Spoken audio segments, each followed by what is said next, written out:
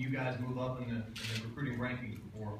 Well, we will hit the ground tonight, and then of course live contact starts tomorrow. So we've just got out of meeting with Coach Miles of planning actually where we will be the next 3 weeks. So we've got a pretty proactive plan to implement. As far as just the your second part now was what now?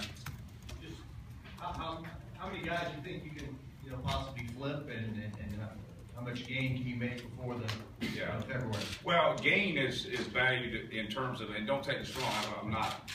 There's a difference in a staff meeting talking recruiting, and then reading the internet talking recruiting in terms of the rankings and this guy's this and this guy's that. It's totally different in a staff room in that you're evaluating film and you're trying to find the best fit for what you do. Obviously, I don't think any video that I've watched on a recruit, I don't ever remember seeing how many stars he had pop up and say, oh, okay, we can take this guy's a 2-star. It's truly evaluating, his factors, his critical factors in his position. So moving up to us is quite different than moving up elsewhere, if that makes sense. All right, let's let